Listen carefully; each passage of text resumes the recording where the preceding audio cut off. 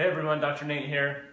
I want to talk a little bit about jaw pain today and how it presents and what we do here in our office to help it.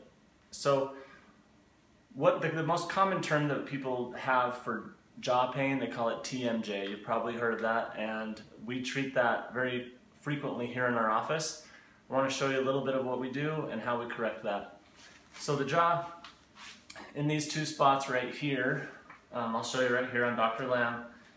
What they do is they fit up into a socket, and sometimes the jaw can get distorted, and there's so many different ways that can happen: trauma, overuse, things like that.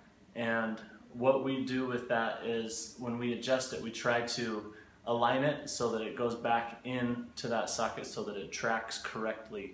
So the way that we do this is I put my hands right here, right where the head of the jaw fits right into that socket, and I'm going to have Dr. Lamb here open his mouth slowly, okay, and at a certain point where it's not tracking correctly, you'll feel it come out laterally, and that's what I'm feeling for.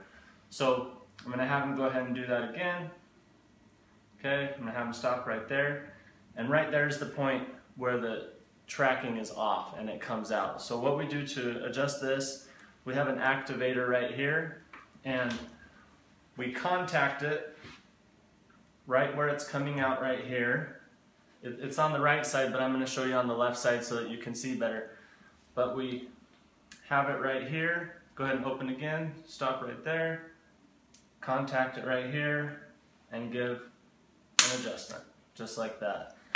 And we'll do that over and over and have you keep opening your mouth, make sure that it kind of stays in there depending on how severe the TMJ is. But that's a very common way to help correct that, and we've seen a lot of great results with it. So as always, go ahead and subscribe to our YouTube channel, and we have a link to our website if you have any questions for us. Give us a call. Thanks.